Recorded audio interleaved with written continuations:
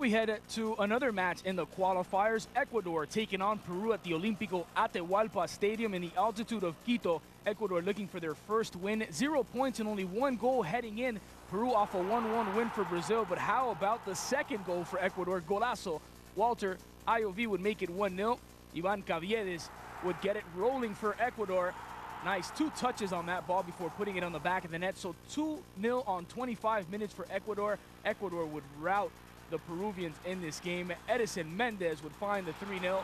Too easy for the striker, right in the heart of the area. Poor marking from the Peruvians. And Walter Iov with that goal would get his brace. So 4-0 on 48 minutes for Ecuador. Golazo from distance.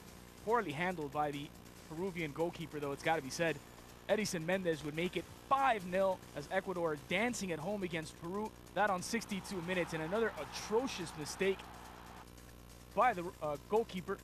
Andres Mendoza would get one back. Really just an honor roll for the Peruvians. This on 86th minute. Finds the near post, but way too little, way too late. And the post Luis Fernando Suarez era kicks off with a bang for Ecuador.